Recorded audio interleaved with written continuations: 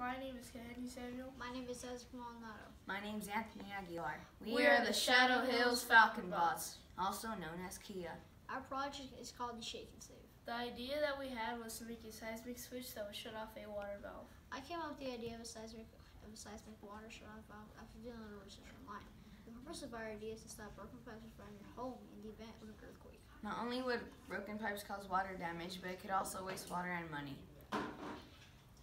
We found out about a seismic gas shut-off valve from a YouTube video that showed a demonstration of how it worked.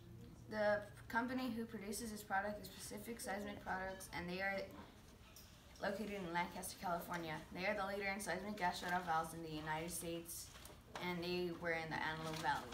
We started wondering if we could change this device to be a water shut-off valve, or if we can use this device to trigger a smart water meter shut-off valve wirelessly. Since they were a local company, we decided to give them a call to get some advice. We were lucky enough to be put in contact with Eric Waite, a mechanical engineer for PSP. He actually brought us a demonstration valve to show us how it works.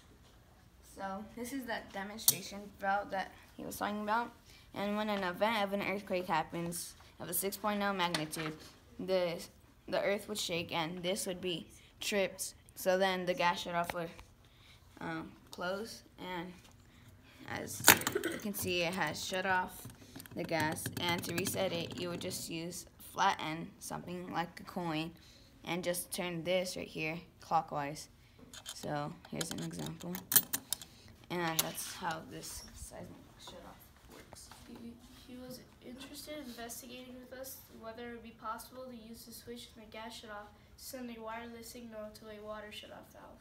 In order for us to be able to create the idea like we thought, we needed to learn a little bit about Audrino and an app called Blink. Audrino is an open source electronics platform, and Blink is an app that communicates with Audrino boards. We knew very little about either of these. I had some experience with electronics, so I spent a lot of time at home trying to figure out how to program the boards and link it with the Blink app.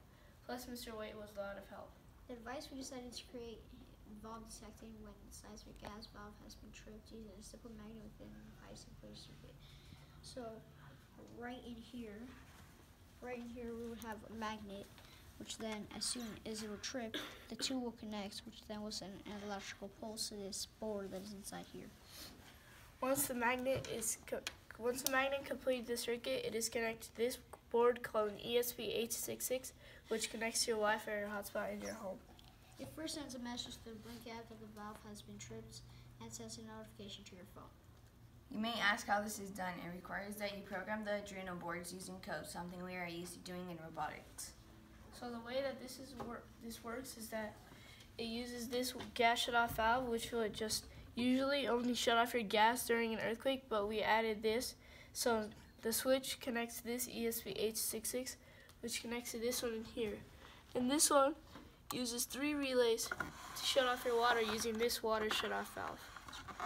So let me show you how this works. Alright, so this would be the water running in your house, and as you can see, when an earthquake occurs,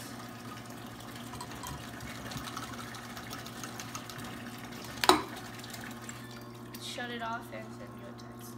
Thanks. Anyways, Mr. Wade discussed our idea with his boss, and he was impressed. So much so that they are interested in producing this product. When we talked to Palmer Water District, they told us about this company called AES. They also built something similar to this.